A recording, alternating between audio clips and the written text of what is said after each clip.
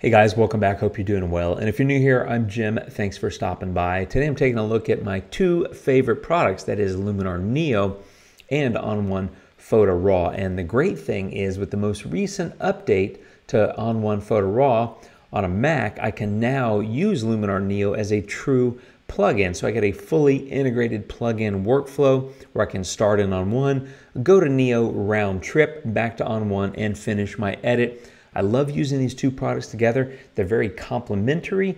Each of them has incredible strengths at different things. And while, of course, they both edit photos, so there's some overlap, I really feel that they are, as I said, very complementary. You can do things really well in each app that you can't necessarily do the same in the other app. So I'm going to walk through an example workflow of kind of how I approach that and what tools I may take advantage of in each app to really get the best out of my edit.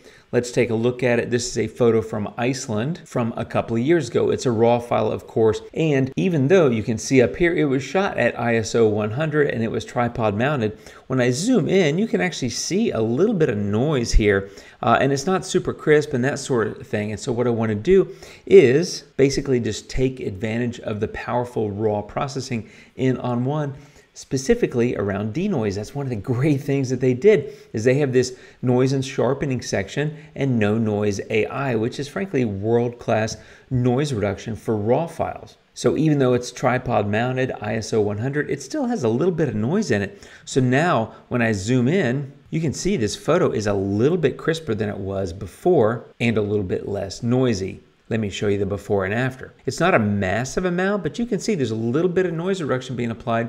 And of course, this person looks a little bit sharper as well. Let me show you that. You can see it's basically a better quality raw file. Let me turn off that preview. Now, of course, you can adjust noise reduction, sharpening, and things like that to your liking. I might pull down the detail and the sharpening a little bit and maybe bump the luminance noise reduction to 100. And that's the first thing I like to do. Now, the second thing is they have amazing lens correction that's built in. With that most recent update, they even added more to this. So my lens correction is automatic.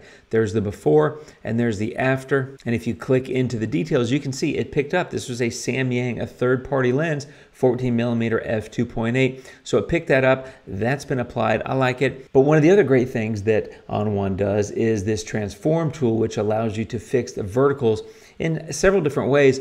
My preference is keystoning. So I like to come in here, and in this case, and this is not a tutorial on how keystoning works, I'm going to tilt that slightly to the right. And if I hit enter, you can see it basically tilts the photo. So if I show you the before and the after, it's a little bit straighter, a little bit better overall. You can see this corner is slightly cut off because I did tilt the photo, which means I need to come in and apply a crop. So I'm going to go ahead and do that. I'll go with a 16:9 here. Pull that in. Let me adjust this accordingly. I think something about that looks good. I'm going to go ahead and hit return and apply my crop. So I've basically done some of what I call the utility parts of editing a raw file. Denoise, lens correction, fixing the verticals, cropping. Now I can go into tone and color and do some additional adjustments or enhancements if I like to. In this case, I might lift the midtones and shadows just a little bit.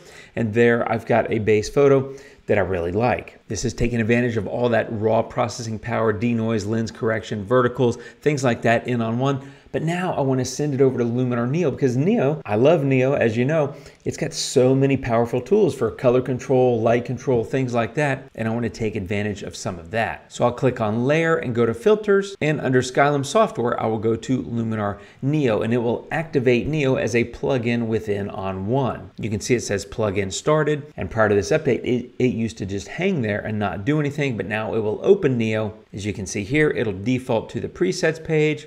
I'm going to go over to edit, and here I'll take advantage of a few of the tools that I really love in Luminar Neo that I think it does so well. The first one is Structure AI.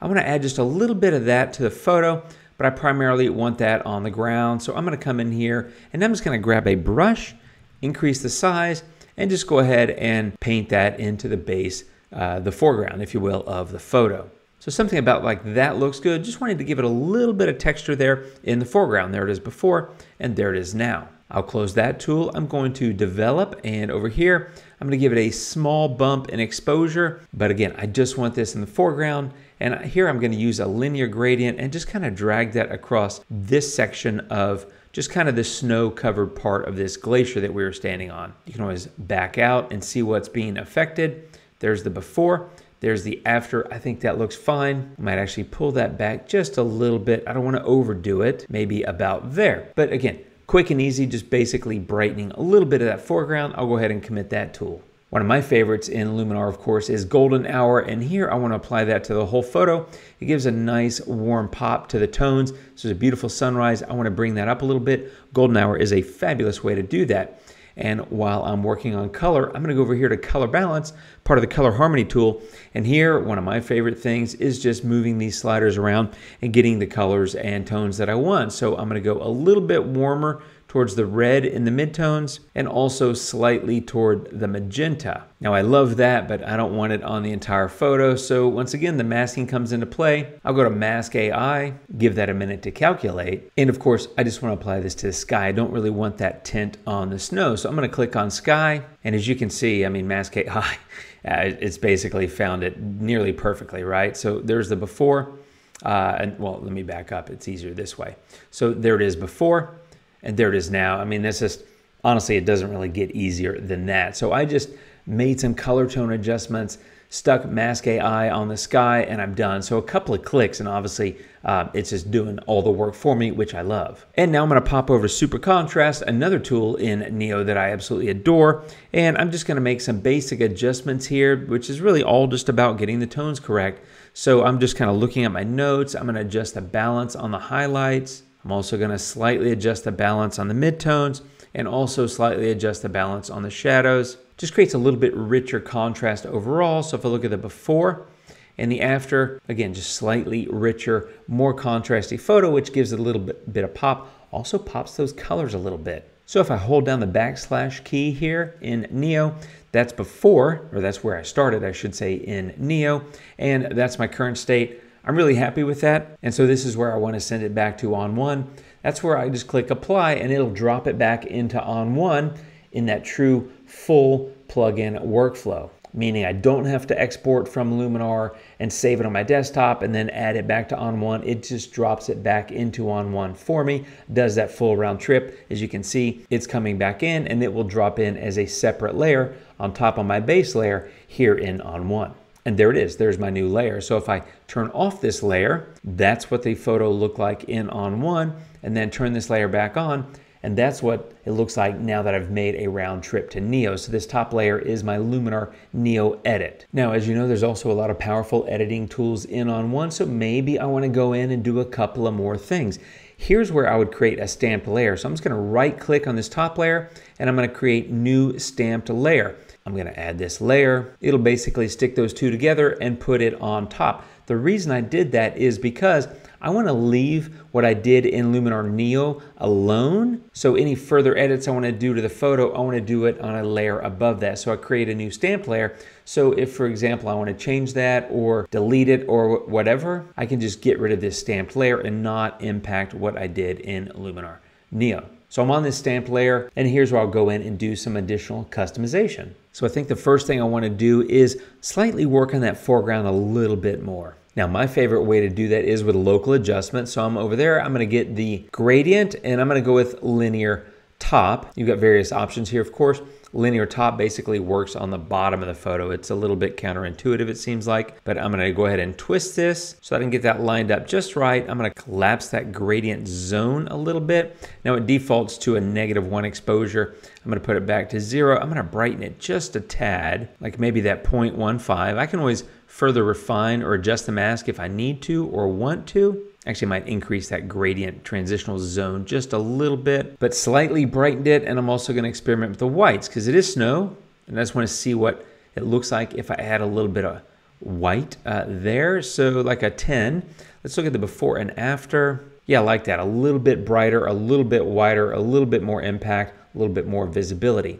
Now I've already got that mask in place, and with local adjustments, you have all these various controls. So I actually might come in and just try a little bit more structure just to give a little bit more oomph to the foreground. I don't want to overdo it, but I think that looks pretty good. And I really like my edit here. I think the only other thing I want to do is just go ahead and get a vignette. Now I could have done that in Luminar, but I prefer to do a vignette at the very end. And so I'll just choose to do it here in On1 instead. I like the big softy, but I need to kind of adjust that a little bit. I tend to pull back the opacity and maybe change the size a little bit. I don't want to overdo the vignette. Something kind of subtle I like. Let me see, there's the before, there's the after, slightly darker around the edges. And I think that's really all I want to do to the photo in On1, but we're not done with all the capabilities of On1. Let's say I wanted to print this really large on that wall behind me and cover the whole wall. That's where the resize AI capability that On1 has now, which is built in, comes into play. I can go into resize. It'll first save my layers, but then it will open the resize dialog box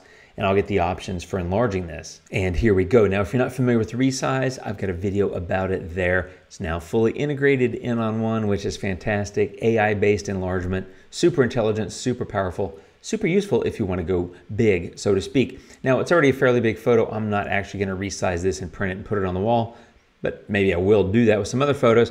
You can see the basic pixel dimensions here, but I tend to come in here and look at percentage. And instead of 100, which is the base original size, let's say I want to go to 3x. Now, before I move this, just look, it's 7752 by 4360. But when I 300 or 3x the photo, it's now 23,000 pixels by 13,000 pixels. So if I look at my new dimensions, it's now basically 60 by 32. And that's because of the crop. It would typically be like a 60 by 40 roughly. But anyway, it's a 58 by 32. So nearly 5 feet wide. The point is not that I'm going to do this. The point is that I can do this. And of course, there's lots of other options here. Sharpening, film grain, tiling, and gallery wrap. I won't be getting into any of that, but it's there. It's powerful, super useful if you want to go big. But we're also not yet done, because let's say I'm finished with that and now I want to export. I've even got more options in On1 for that. So click on the export menu in the bottom right corner and this dialog box comes up for export. You can choose lots of different things. You can rename it, you can add a watermark, that sort of thing. You can see the resizing was controlled by Resize AI, so I can choose to enable that or not. Sharpening, metadata, watermark, like I said, if I wanted to watermark the photo, I could come in, add a watermark, do all kinds of stuff. Again, not necessarily doing that on this photo, but I wanted to point out, taking advantage of the power and the capability of these two apps together is, I think, massively beneficial to us. Amazing noise reduction up front, some great vertical controls, lens corrections, things like that here in On1. Pop over to Luminar Neo, amazing ability to do mask AI, apply light, detail, color where you want it, and really customize the look of your edit from a creative standpoint. Come back to On1 and kind of finish up with some basic edits, local adjustment, whatever it might be, resize the photo, export the photo. You can do all those kind of things. It's an incredibly powerful combination. That's how I'm using these together. And I'm super happy that now I can do that as a fully integrated plugin workflow. That's an example of what you can do together. There's obviously a lot of different options, a lot of different tools in each product. The point is they work great together. And honestly, you don't really need any other apps. These two apps can do basically everything you need to do. I love using them together. I will continue doing so.